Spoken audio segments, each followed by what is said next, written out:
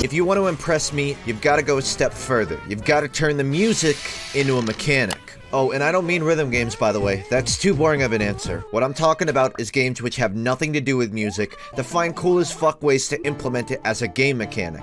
Animal Crossing New Leaf has this feature where you can make your own town tune, and whatever you compose, it'll play every time you talk to someone in-game. It's a pretty simple system where you just drag notes, but you can actually get some cool results with it.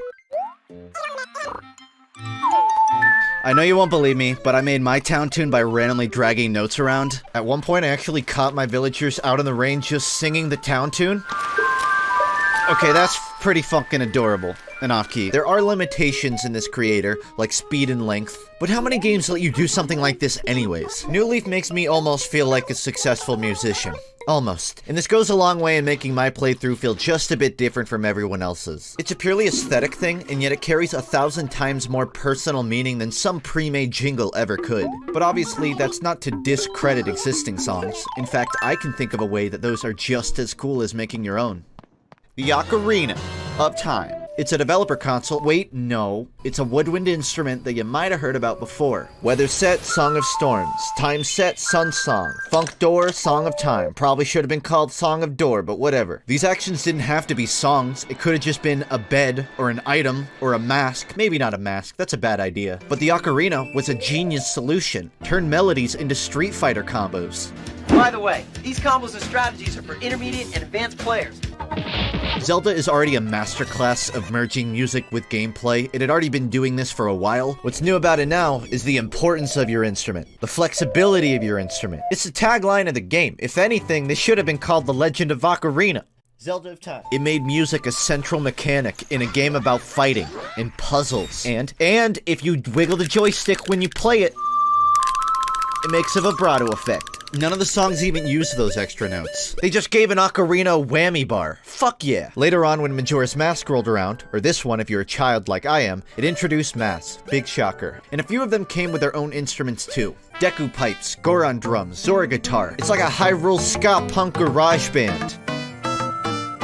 It might not be built for it, but people made the most out of this. Tons of sweet-ass compilations swarmed the internet. All because Nintendo wanted to make the game be fun. If it's not fun, why bother? At the end of the day though, the Ocarina has one purpose, to play songs the game wants you to. Epona's song, Saria's song. And by turning these melodies into short button combos, you've effectively mastered the art of mechanizing music. And as much as I like indie jazz, you can't beat the Song of Storms. That shit slaps so goddamn hard. Nintendo does not fuck around with this stuff, but more on that later. Right now, I've got something else to show you.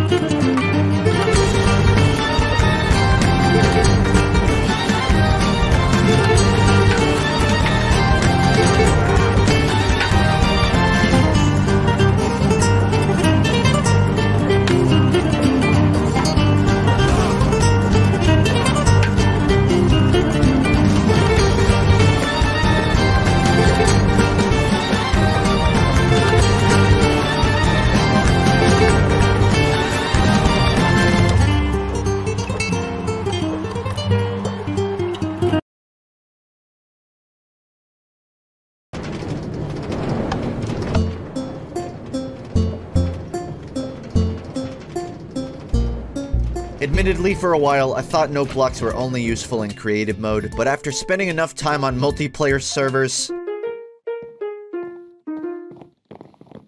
No, that's the Fortnite! I realized that there is something truly special here. Note blocks require multiple talents, a knowledge of redstone engineering, and music composition. In other words, it has an extremely high skill floor, so it's easily S tier. And it's true that these days you can just generate songs using MIDI files, but that seems like more of a pro than a con to me. And I've seen people go to absurd lengths to use these vanilla anyways. I guarantee you Minecraft has gotten more kids interested in making music than any band class ever has. They don't want to play the triangle anymore.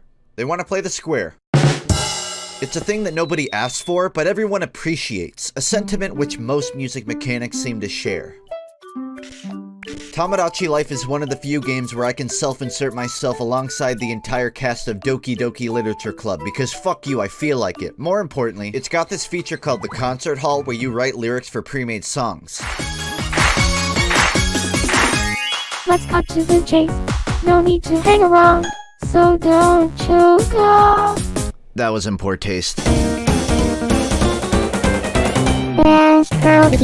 Stupid, yes. Unnecessary, also yes. But that pretty much describes this whole game, so really it's very fitting. Duets, quartets. You can't say the word bitch-ass, though. Shut up, you little bitch-ass. It might not be as robust as some of my other examples, but lyricism is half of what makes a good artist. Most of the time. I spent so much time in this game when I was 17 crafting the most thought-provoking lyrics I could think of.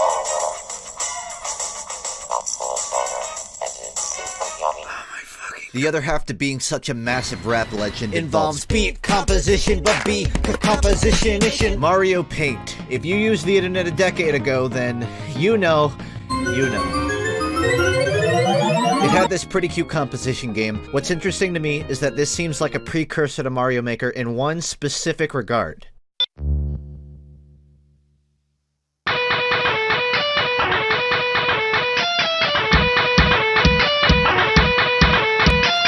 Note blocks. They're annoying as fuck to set up, but they make for some cool results.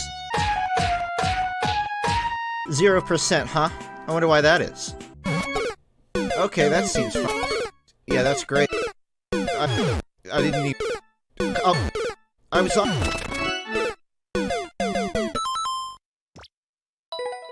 It's not exactly the same system, but the idea is still clear. Let players get creative with not just the gameplay, but the audio itself. Make your own fucking soundtrack if you're so goddamn smart. Even the HUD harmonizes with the soundtrack. If I wanted, I could probably talk about Nintendo's music quirks alone all day, but I've got games to play here. I know I said that I wouldn't mention rhythm games, but there's this indie title, Wander Song. It's more of a Simon Says, really. Singing is how you interact, platform, talk, fight, and you remember the town tunes from New Leaf?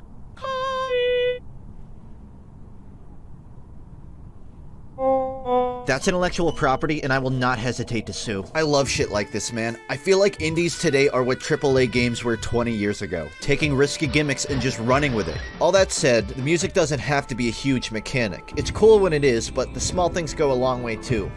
You could turn a scale of notes into hit sounds. You could make a piano play music, and your fairy follower sings over it. You could also make the piano fucking eat you. You could hang a bunch of bells up in Spawn, and then let your player... Never mind, don't do that. I think my favorite thing is when games randomly throw in a functional instrument for players to just dick around on. Skullgirls has this fighter named Big Band, and his entire gimmick is instruments, right? But the kicker is... There was once an entire forum thread dedicated to Big Band songs. Also, this isn't relevant, I just want to mention that his blood type is B-flat, and I find that humorous. Mordhau, one of the few games that lets you play Bliss by Muse on a lute in the middle of a war-torn battleground until you burn to death. Japan, and you Toby, stop it! Underage! Okay, come on, I can't, fuck you! My point behind this whole video at all is, let me summarize. There's a wide range of use for music, and more people should acknowledge that. Both players and developers. Worst case, free advertisement. Best case, a generation of future musicians who will have a really fucking weird workflow.